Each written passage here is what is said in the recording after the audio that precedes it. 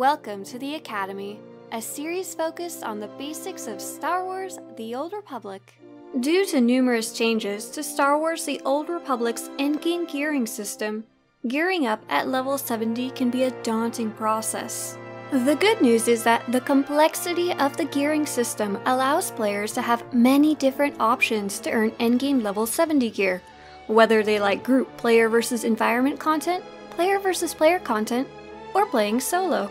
In the past, gear was separated into PvE and PvP gear, but with the 5.0 update, these two gearing types and paths are now interchangeable.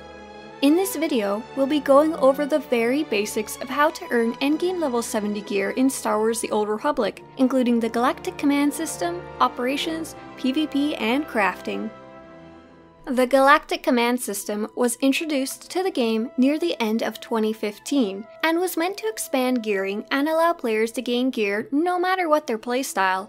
Unfortunately, at its release, the Galactic Command System was extremely limited and entirely focused on random chance.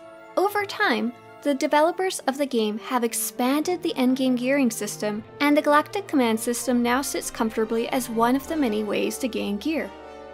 The Galactic Command System is a simple way of gaining gear that's accessible to all level 70 subscribed players. For every piece of content you complete, whether in a group or as a solo player, you'll gain CXP, Command Experience. As you earn CXP, you'll increase your command level, and for every command level you earn, you'll receive a loot crate filled with random gear and items.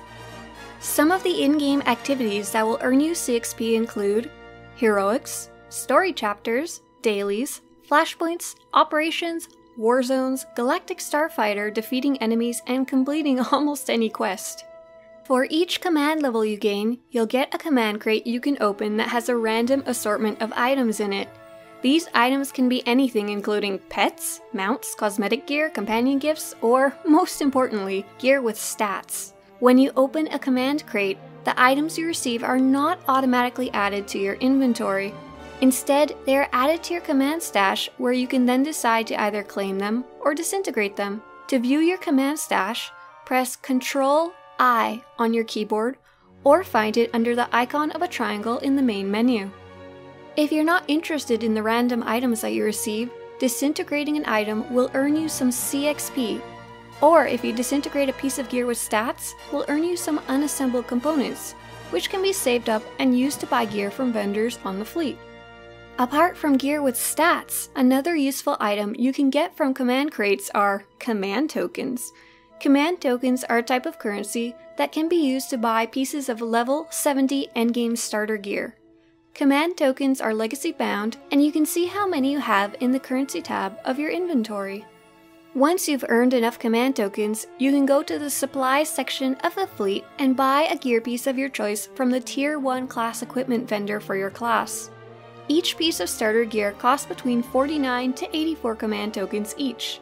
The Galactic Command System allows you to gear up by random chance through command crates, but if you don't get lucky, you can supplement your gear with level 70 starter pieces bought with command tokens. Players who run operations, the 8-man endgame content for players who enjoy group missions, will also have access to gear dropped from bosses, in addition to any gear they gain through the Galactic Command System. Each boss in an operation drops a piece of unassembled gear that is either won by chance or handed out fairly, depending on how your operation group handles loot. If you win a piece of unassembled gear from an operation, you can turn it in for a gear piece with the stats of your choice in the supplies section of the fleet. Players who play PvP have the highest amount of options when it comes to gearing. In addition to any gear that they gain through Galactic Command, PvPers gain unassembled components for every daily and weekly PvP quest they complete, and for every match they complete. Once you've saved up enough unassembled components, you can turn them in the supply section of the fleet for a gear piece of your choice. The starter set of gear you can buy with unassembled components is better than what you can buy with command tokens, and costs between 288 to 450 unassembled components per piece. Players with unassembled components also have the option to upgrade any gold-bordered endgame gear pieces they have by turning in the piece and some unassembled components. This means if you picked up a piece of gold bordered gear from the unassembled components vendor, or from command crates, or from an operation, you can turn it in along with somewhere between 375 and 810 unassembled components, and you'll receive the same piece of gear, but with better stats. Upgrading gear this way is the most reliable way of upgrading your gear, and isn't just restricted to PvPers. You can get unassembled components by disintegrating gear with stats from command crates, through PvP, through Galactic Starfighter, and by defeating bosses in Master Mode operations. The Galactic Command System, operations, and PvP are the main ways to earn gear at level 70, but for players who are interested, crafting offers an alternative to gearing up or to make some credits. Endgame level 70 schematics come from 3 sources: Galactic Command Crates, completing weekly PvP quests, dropped in operations, and some starter schematics are available directly from the crafting trainers for endgame level 70 gear earned from Galactic Command or bought with command tokens.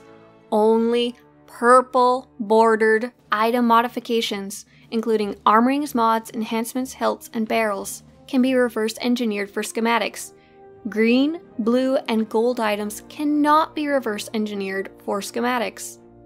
The only exception to this rule is that all blue bordered crafted items from the crafting trainers can be reverse engineered with a 60% chance to get the corresponding purple schematic. Because you can only get the better schematics by running content or by reverse engineering gear you've earned, most players do not use crafting as a main source of gearing up. Instead, players use it to gear their second or third character, or buy expensive crafted gear on the GTN from other players. The best crafted gear in the game is 1 level lower than the best gear available through PvP, Galactic Command, and operations, and crafted gear does not have a set bonus. If you're looking to upgrade your gear even more, you can add augments to your gear. Currently, the best augments in the game require some very expensive crafting materials, or can be bought on the GTN for a high price. The good news is that there are 2 lower levels of augments available that are less expensive, but will still give you an impressive boost to your stats. And that's the basics of gearing up at level 70 in Star Wars: The Old Republic.